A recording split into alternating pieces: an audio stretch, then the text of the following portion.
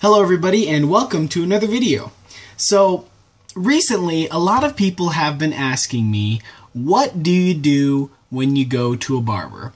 What kind of haircut do you ask for? What kind of haircut do I get? What kind of haircut do I have? And what do you do and how do you get the haircut that you want when you go to a barber?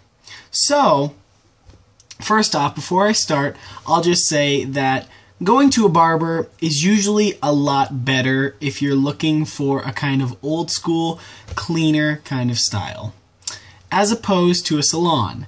Now, that's just my past experience. I know some great salons that give great haircuts, but me personally, I like to go to a barber shop. Now, second is the absolute best thing that you can do for a barber is bring in a picture. Because if you bring in a picture, you and him are on the same exact page, and you know exactly, he knows what you want, and you know exactly what you want. So, because a lot of terms that come with haircuts and barbering can fall into the same categories and can be quite confusing sometimes. So, let me go into what I do when I go to a barbershop. So, 9 times out of 10, I will almost always get a low taper. Now, if you don't know what a low taper is, it is where low being the level of the fade or taper on your head, and it goes around and it goes from shorter and then fades up to the top. Now, I personally think that it is the easiest, cleanest, classiest kind of haircut that you can get if you're going to be doing a side parted pompadour or even a full pompadour.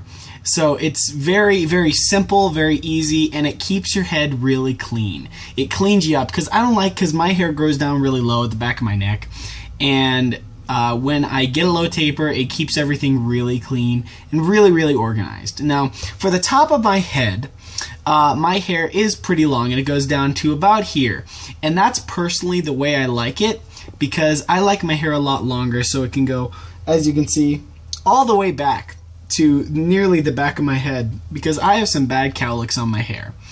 And when I have all that length, it gives it more time to, or more length to cover up those cowlicks. So when you're deciding how long you want your hair to be, it's a lot of trial and error. So for me, I found out that I like it a lot longer, but some guys I know they're perfectly fine right here doing a pompadour, but me personally, I can't do that. So that's another thing, is just make sure that you know your hair and you know what you want, and it's going to be a little bit of trial and error. And then lastly is know what kind of haircut you want before you go into the barbershop. It can be very confusing when you go into a barbershop and you just say, give me a haircut, clean me up.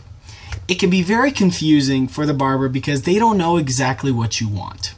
So before you go into the barbershop, do some research.